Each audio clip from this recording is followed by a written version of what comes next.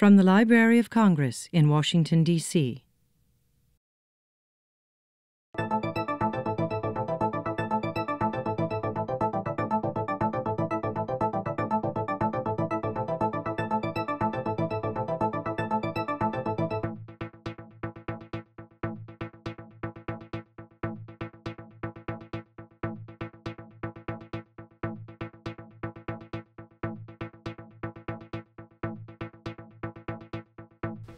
What I'd really like to do today is inspire you to act and inspire you a little bit with awareness.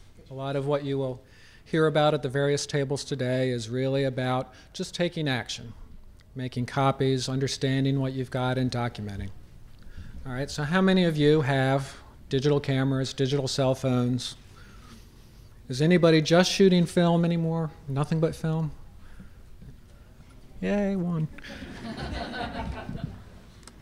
So hopefully the film photographer here still has good tips. Okay, so what happens? Everyone's shooting digital photographs. It's getting very convenient. It's easy. Pixels are cheap.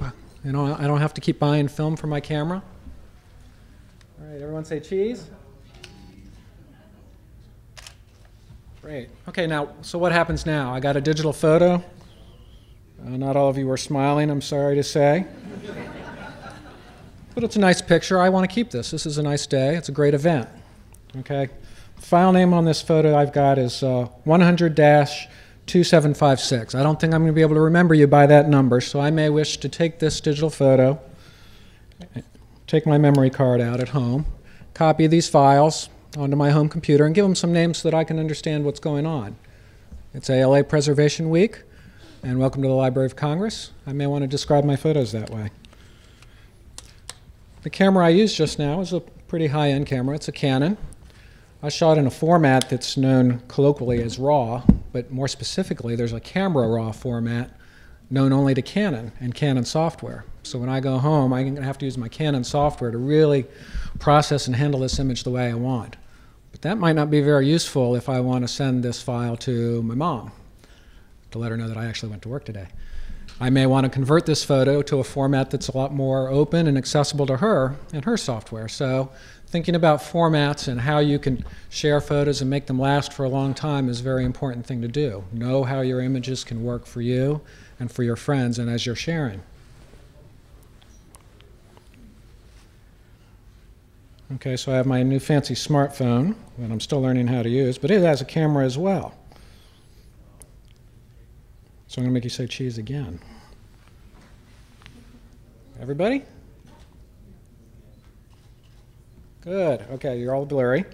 Now with this photo, this is a fun day. This is a very convenient device. I'm going to go back and join Dana at our table later and talk more about digital photos with you, but I'm also going to upload this to my Facebook page. Okay? Well, that's good. I've made a copy. It's no longer just on my cell phone. All right, so that's a good thing. But, well, what about Facebook? Is that a good place to keep my photos for a long term? I don't know, maybe, I don't know. Have you ever tried to get your photos back off of Facebook? Maybe, maybe not. Maybe even before I send it, I'll give it the exact same caption that I'm giving this other photo. This is ALA Preservation Week, and I'll send it up to Facebook. When it gets there, though, it may not have the same file name. And how will I organize it? And how will I remember 2 years from now, after I've done thousands of other Facebook posts, where's that picture? Where am I going to find it? Okay? So I'm just going to go over briefly. We have some handouts at our table with some just major points about getting organized and thinking about what you need to remember when you're organizing your digital photo collections. And we can talk specifics about software and cameras if you'd like later. Okay, so these are, again, just simple tasks. Identify where you have your digital photos. Okay? I'm going to copy some onto my main computer at home. I'm going to tell my wife and kids about it so that they know where I'm storing photos should something happen to me. I'm going to make a list and keep it somewhere where I can find it later with all my other important papers, all my financial documents. These are important memories for me and my family. Decide which photos are important to you. Okay, as I said, pixels are cheap. It's very easy to shoot lots and lots of digital photos, but they really pile up when you start pouring them on your hard drive at home. You know, maybe you don't have to keep them all. Be selective. Decide which ones are most important to you, the ones that you do have time to take care of paying attention to and making last for yourself. Get organized, okay? There's a lot of different ways people try to organize their digital photo collections. They like to pour them all in one folder on their computer and name the files based on who's in the picture, etc. That's fine. I like to organize my photos by date. So I have a folder that says 2010, and in there there'll be a subfolder that says May, and then I'll make another subfolder in there that talks about Preservation Week, and I'll put all my photos in there. If I stay consistent with that approach, then that's something I can understand and always find later, and the people who may have to go and find my images in the future can find and understand. So get organized and stick with a system that works for you and go with it. Scattering a lot of different systems in a lot of different places can be very confusing. Again, making copies. A lot of people will talk to you today about how you make copies of your digital collections and where to store them. We recently worked with a group of professional photographers that learned that their colleagues weren't doing a very good job at making backups. So they developed a simple rule, 3-2-1. Make 3 copies, have at least 2 of them on 2 different types of media, so that if something about these memory cards aren't supported in the future, maybe I can use a portable hard drive, so 2 different medium. And keep 1 copy in a different location from where you live, okay? You never know. Floods, fires, natural disasters happen. My computer at home, the desk it was sitting on completely collapsed last month. The entire computer crashed on the floor. Fortunately, I was able to save the hard drive, but I did lose a few disks. I did have a portable hard drive at my brother's house down the street, though. Now, where it gets really complex is in software and managing the digital files. For any of you, all of you who have digital cameras, probably what came with that digital camera is some software that you loaded on your computer. And it has its own methodology and means for helping you organize your photos and label them and catalog them and put dates and make nice albums, slideshows, etc. It's good to understand and read about your software, about how those images and all those interactions you're having with your images can translate to other places, okay? For example, some softwares let you do lots of different types of tagging and labeling and dating, and it's saving all that information, but only inside that software. If I take my copy of that digital photo that I was cataloging in one place, and I put it on my hard drive and open up at my brother's house, he may not see all of those tags and all of those dates and all of those captions that I worked so hard to take care of. So try and learn and understand how you can maintain all of that information with your photos or copy them out to other places so that you can still have it. You don't want to be locked into any one particular system that you're using. Organizing your photos on the web is great convenience for sharing, and we know social media has really taken a boom. Facebook is just a wonderful popularity site for putting your photos. It's really the same principle there. Understand what you're doing and how you are organizing your photos in these places, and what in there is helping you accomplish preservation and what is not. What you have done in posting your photos to those sites is made another copy. That's great.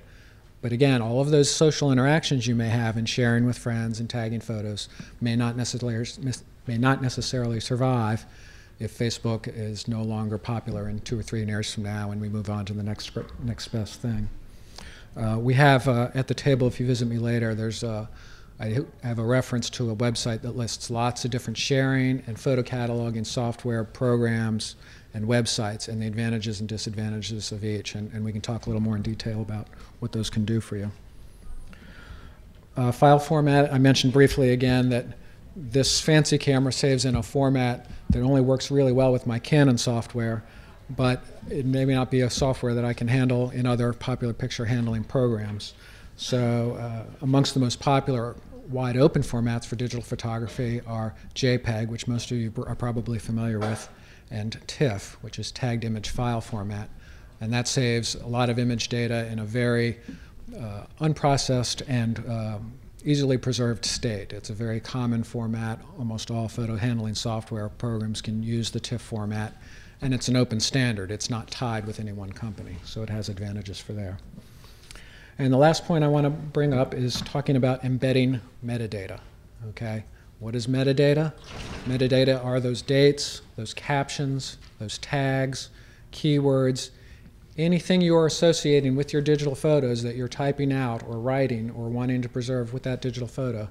counts as metadata, okay? And it's the metadata most people care about. It's what's helping you tell you what you've got and what you've saved. There's a lot of more and more programs are being helpful at embedding that information inside of those files for you so that you can carry those formats to other places. It's often supported in very high-end software like Photoshop, but we're hoping more and more camera manufacturers and digital photo software will start looking for it. So whenever you read about metadata and how to preserve it and how to embed it, when you're learning about your digital cameras and your digital software, that's a good thing. Seek it out, and it'll help you. Okay? Thanks, everyone, for your time.